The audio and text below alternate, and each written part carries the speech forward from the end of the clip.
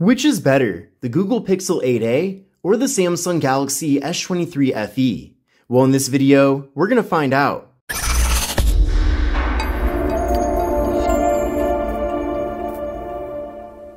What's going on, everyone? This is Kevin here, coming at you with my comparison of the Google Pixel 8a versus the Samsung Galaxy S23 FE. Now, for full disclosure, I am part of Team Pixel, and the Pixel 8a is a gift from Google. However, all opinions expressed in this video, of course, are completely my own. And then for the Galaxy S23 FE, I did buy this phone with my own money. Now, I figured this video would actually be a very interesting one to make, considering that both of these phones are meant to be mid-range smartphones from their own brands. So the Pixel 8a did recently launch in May of 2024, whereas the Galaxy S23 FE did launch back in October of 2023. But both of these phones are meant to be kind of in that $500 to $600 price range, so that is considered to be the mid-range. Now, the Pixel 8a does have an MSRP of $499, whereas with the S23 FE, this phone is a bit more expensive with an MSRP of $599. However, I have seen some places where you can buy it brand new right now for just $549. And then if you do want to go the carrier route, you can certainly save even more money here with the S23 FE. And then as of right now, I'm not aware of the Pixel 8a being on any carriers. However, eventually it might, hopefully. And then typically if you do buy a phone through a carrier, you can save a bit of money in exchange for your loyalty to that carrier. The main takeaway though with both of these devices is that they're meant to provide almost a flagship level experience despite them actually being mid-range. So for example, with the Pixel 8a, we are getting the Google Tensor G3 processor, which is the same one that's in the flagship Pixel 8 Pro. And then with the Galaxy S23 FE, this phone features the Qualcomm Snapdragon 8 Gen 1, which when that processor was launched, it was a flagship processor and the best of the best from Snapdragon. Now, since then, we have gotten the Gen 2 and then currently the Gen 3, but I guess what my point is that with both of these phones, it's not like either brand is throwing in some sort of cheap or lower end processor. They are giving us either what's currently the best of the best from them, or at least what previously was a generation or two ago. And then at first glance, these phones do appear to be very similar, but they also have quite a few differences when it comes to the overall build and design of them. Now, the first thing I want to talk about are the displays of these devices. So with the Pixel 8a, we are getting a 6.1-inch display here, and it does feature Corning Gorilla Glass 3. Whereas with the S23 FE, we're getting a larger 6.4-inch display with Gorilla Glass 5. So a slightly more durable version of that glass compared to the 8a. And you can see when holding the two phones up side by side, without a doubt, the S23 FE is the larger phone of the two, which of course is partially due to it having that bigger display. Then beyond that, when it comes to the actual display technology, there are some differences here as well. So with the Pixel 8a, we're getting an OLED display compared to the S23 FE, where we're getting a dynamic AMOLED 2X display. And then both phones do feature a 120Hz refresh rate. So I'm definitely a fan of that fast and smooth refresh rate. It certainly makes these phones feel very premium, which for the most part they are anyway, but I am glad that we're getting that instead of 90Hz or even 60Hz. And then both phones do have 1080p display panels, so things are very crisp and clear here. Of course, you can go higher end when it comes to resolution, but I think for most people 1080p is ample.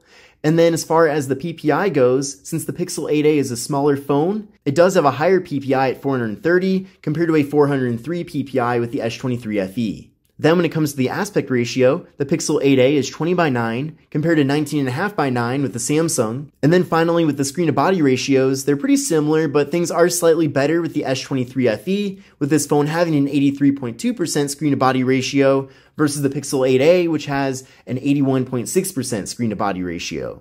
But overall, both phones do have pretty slim bezels in general, and they both definitely look like high-end pieces of hardware.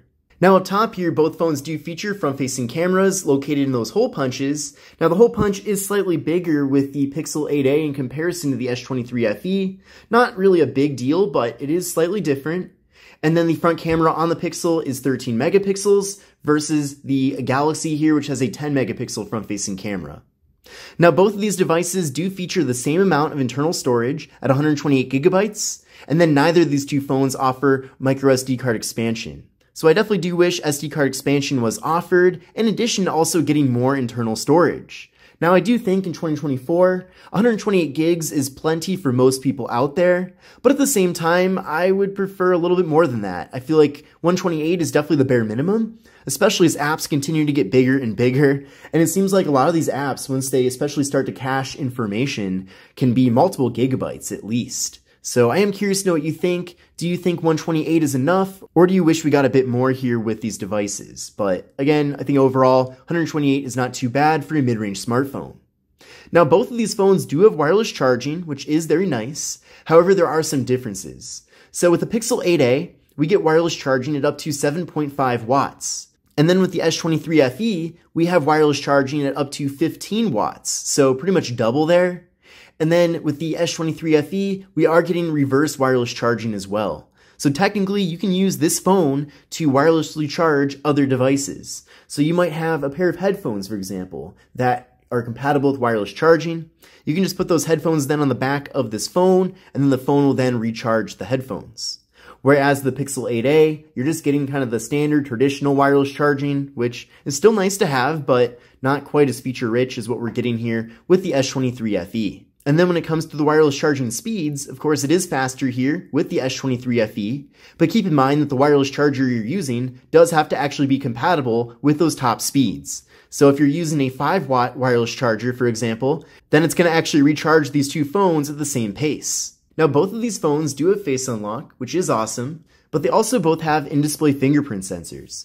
So let's first give that a try here with the Pixel 8a. And very fast and responsive. Let's try that one more time. There we go. And we'll now give it a try here on the Samsung. There we go, very fast. We'll try that again. And there we go. Now, one thing worth noting here is that you can see on both phones, the placement of the fingerprint sensor are different. So it's a lot lower here in the Samsung, which I do feel like is a bit more intuitive compared to what we're getting here on the Pixel. It just makes it a little bit less awkward to access that fingerprint sensor. Now, it's certainly not a big problem on the 8a, but I do prefer the placement here on the Samsung. Now, one of the biggest differences with these phones definitely has to be the cameras that we're getting on the back of them. So the biggest difference is that we're getting one less camera here with the Pixel 8a. Now, in general, Google's A series has a great reputation of providing excellent photo and video quality, especially for being a mid-range device. So pretty much expect to get flagship level camera performance here with this phone. And that's been the way it has been for the last several years, especially with the A series. So if you do really care about mobile photography, then you're going to really like the Pixel 8a. And for that matter, you'll also like the S23 FE. Now, the Pixel 8a has a 64 megapixel main camera, and then a 13 megapixel ultra wide angle camera that can capture images at up to 120 degrees. Whereas with the S23 FE, we're getting a triple camera setup with a 50 megapixel main camera, a 12 megapixel ultra wide angle camera that can capture images at 123 degrees, and then finally we're getting an 8 megapixel telephoto camera. So there is no telephoto, of course, here with the 8a, so I do actually find the telephoto to be pretty useful with any phones that do have it, and I wish that the Pixel did offer that. But again, at least for the cameras we're getting with the Pixel 8a, they have excellent optimization. So taking a look at the camera apps on both phones here, you can see this is with the standard main camera right now. Then from there, we can go over to these 0.5 and 0.6x right here to access the ultra-wide cameras. And then with the ultra-wide, we can fit a lot more into a single frame here, which is certainly very nice. But then the biggest difference is that with the Samsung, we can tap on where it says 3 right there, and then access the 3x telephoto camera. So that is an actual optical zoom. Now you might have noticed on the Pixel there's an option here where it says 2, and that does zoom in at 2x, but really all it's doing is just cropping in on the image, so it's not actually a true optical zoom. So optical zoom, of course, will create a much better final result in comparison to digital zoom, and certainly having a telephoto camera, as I mentioned, does really come in handy. So that could potentially be a selling point in itself for you if you're trying to decide between one of these two devices. Now, in addition to that, we have portrait mode in both phones, so you can get those nice blurred out backgrounds, which is great. Another added bonus too is that you can use the telephoto camera for portrait mode. And then heading over to the front-facing cameras here, we do have portrait selfies as an option on both devices. I also appreciate that you can crop out a little bit on both phones as well, if that is convenient for whatever reason. We can also capture standard selfies too. So again, even though these are meant to be mid-range smartphones, I do appreciate that we're getting so many different camera features with them. And then when it comes to video capture, there are some pretty major differences here. So both phones can capture 4K video at 60 FPS with the rear cameras. However, with the S23 FE, it can also capture 4K at 60 FPS with the front camera, whereas that's limited to just 30 FPS at 4K with the front-facing camera on the Pixel 8a. And then finally, this isn't really a feature that I think too many people will use, but the S23 FE can actually capture 8K video at 24 FPS. So that is a feature that's not present here on the Pixel 8a. Now, as far as RAM and processor go, both of these phones are running 8GB of RAM, so that's equal, but the processors are very different here. So with the Pixel 8a, we're getting the Google Tensor G3, and then with the S23 FE, as I mentioned earlier, we're getting the Qualcomm Snapdragon 8 Gen 1. Now, I did run a benchmark test here using Geekbench 6 on both devices, and here are the scores. So I'll let these numbers speak for themselves, but it does appear that the Pixel 8a did score higher compared to the Samsung.